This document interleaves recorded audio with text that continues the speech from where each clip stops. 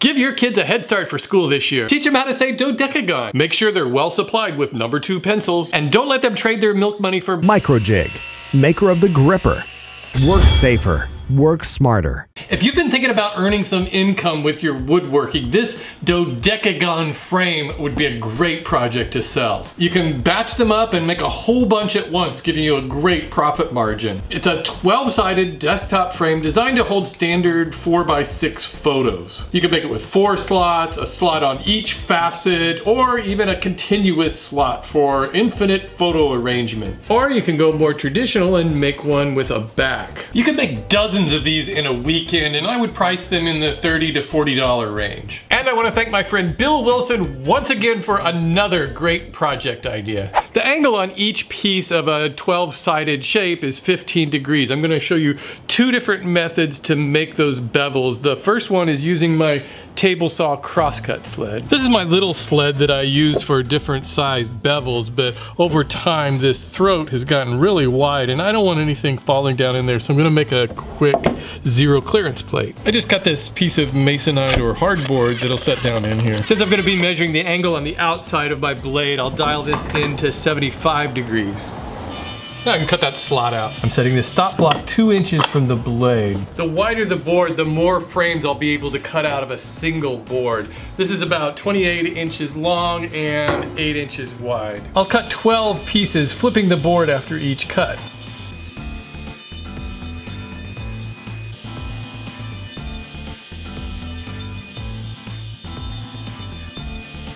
Okay, with all 12 pieces cut, I just glue together the beveled sides.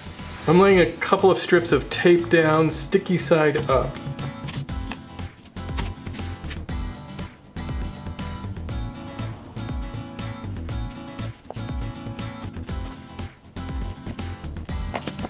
This blue tape isn't sticking very well.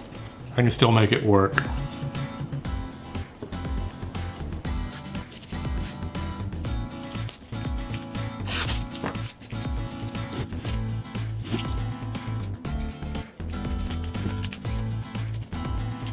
I use this strap clamp around the middle.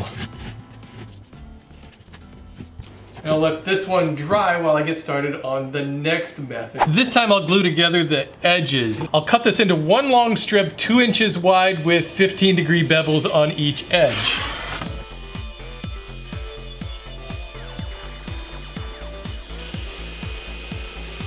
I've got my blade straightened back out. I'm going to use my big table saw sled to cut this board into 12 pieces.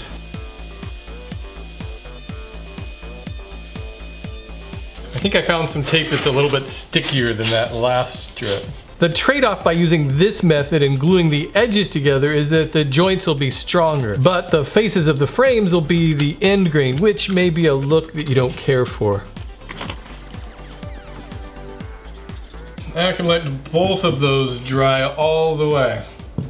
Well, it's been a couple hours. I'll see how this one turned out.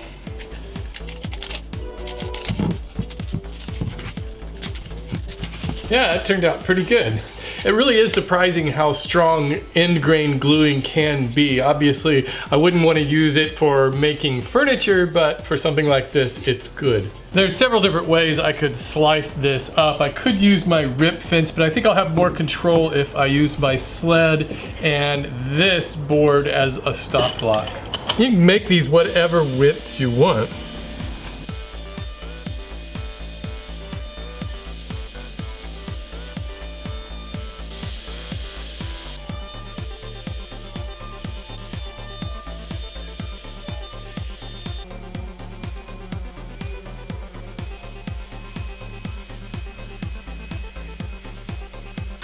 Yeah, slice the other one up.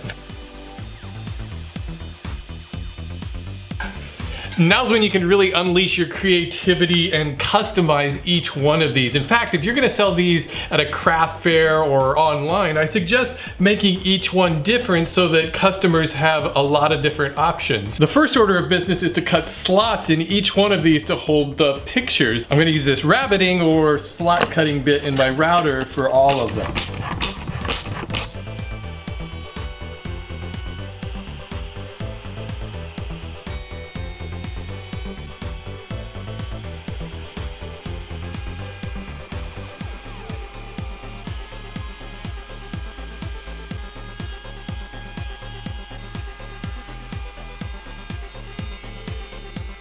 And I thought I would make one more traditional kind of frame with a back.